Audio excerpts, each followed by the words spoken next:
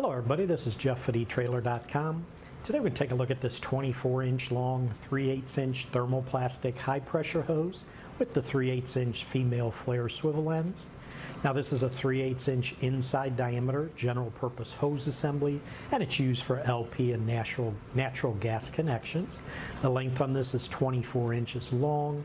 We mentioned on each end it has the 3/8 inch size female flare swivels, and the wrench size that's used to tighten those down is 3/4 of an inch. I mentioned it's a thermoplastic construction. That's a plastic polymer which will become more soft when it's heated and hard when it's cooled.